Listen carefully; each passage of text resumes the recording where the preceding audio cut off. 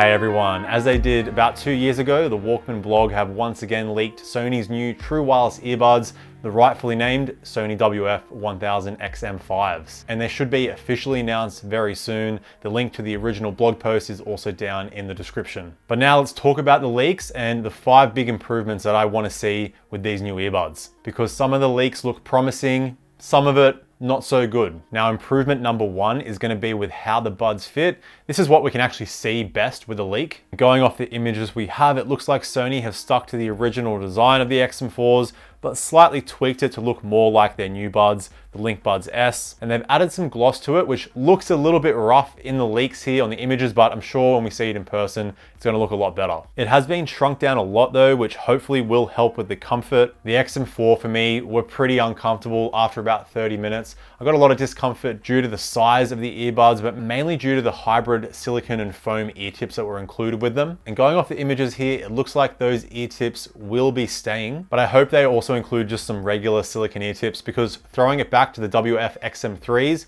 they just had regular foam ear tips and silicone ear tips included in the box. So I'm sure Sony can do it. Now, improvement number 2 is going to be with the case, mainly with the size of the case. The XM4 case, it's pretty compact, but compared to cases like the AirPods Pro 2, OnePlus Buds Pro 2, they're a lot thinner, where you can see the XM4 case, it's still a little bit chunky. And it does look like they're going to retain 24 hours of total battery life, but a pretty big upgrade here is going to be with the fast charge, because with 3 minutes of the buds in the case, you get 1 hour's playback, compared to the most earbuds that require 5 minutes in the case to give you an hour's playback. It doesn't seem like much, but it's almost twice as good. So you can have the buds in the case for 9 minutes and you get 3 hours of playback on the earbuds, which will be industry leading. Now, improvement number 3 is going to be with the call quality. The XM4s have been updated a lot since their release, but still the microphones just aren't up to scratch with today's standards. Even the Link Buds S have better call quality than the XM4s. I mean, they've been out for 2 years, so this is kind of expected. So this will be an easy upgrade. You can definitely expect some good call quality. And going off how well the WH-XM5 headphones call quality is, I think we may be getting some of the best call quality in the whole true wireless market from Sony.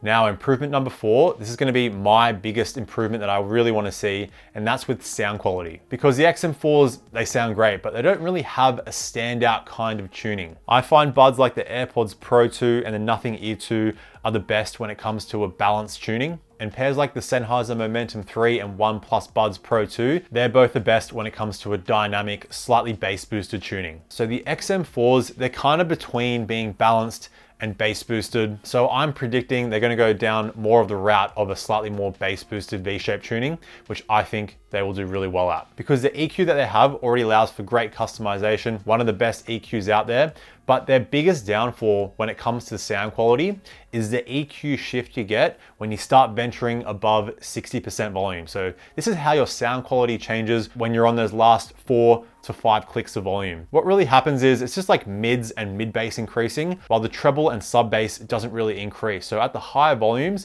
it's kind of just mids and mid bass. Now, this was an issue when the XM4s were first released, but it doesn't seem like Sony fixed it. I don't think they actually can. So I'm really hoping the XM5s don't have this issue.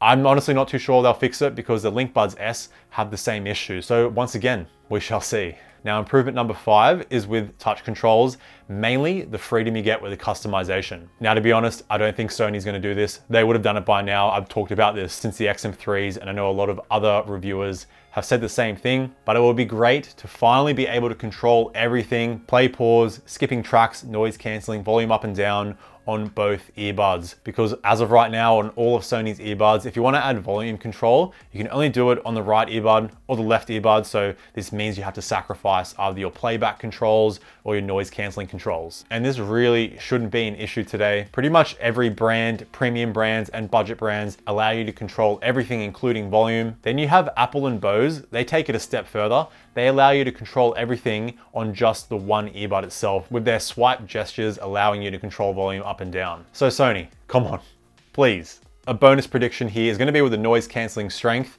The WF-XM4s, they're in my number 2 spot in my noise cancelling ranking, just behind the Bose Quiet Comfort Earbuds 2. So this is kind of an easy one, but I reckon they're going to dethrone the Bose Quiet Comfort Earbuds 2 when it comes to noise cancelling strength. Until Bose come out with a new pair, then they'll probably, it's kind of a back and forth. thing they got going on. But before they come out, make sure you're subscribed because I'm gonna be releasing tons of WF-XM5 videos. I've got 7 detailed comparison videos already planned, like mentally, I don't have the XM5s yet, but like mentally planned, you know what I mean? So make sure you're subscribed. Let me know in the comments what you want to see improved, and be sure to check out this video right here where I compared the XM4s to the best premium earbuds. You can see how they went. They didn't do very well. So check it out. In the meantime, stay picky, and I'll see you in the next one.